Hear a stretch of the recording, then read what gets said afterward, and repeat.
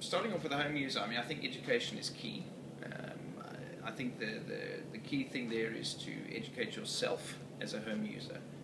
Make sure you know what to look for from a provider perspective, and that you know just the basics really on how to ensure that what you're looking at or what you're using is truly legitimate. It usually doesn't take a lot of legwork to work that sort of thing out, but it's definitely education. From a corporate perspective, in my opinion, it's all about the risk. So whether you've, as a small business, it's probably a good idea to do a risk assessment based on your own data, not necessarily maybe the cloud provider that you're looking at going for. But once you know what you've got and you know what's really important to you, you can then easily decide, where you want to put what. Do you want to back it up? Do you want to use encryption? What technologies do you want to employ to make sure that your data is going to be available in the event of something happening with your cloud provider?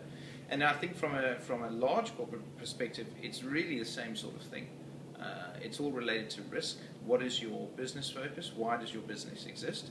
How is the impact of either not having access to your cloud provider for whatever reason, or not having access to data, going to expose you to issues where you can't actually complete one of your business goals?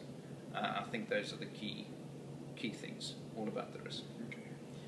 It's very simple. Educate yourself, understand the options, because there are options available. Understand your risks, and based on that plan.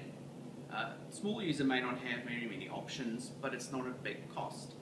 Large enterprise, you have many options. Decide what is critical for us to retain absolute control over.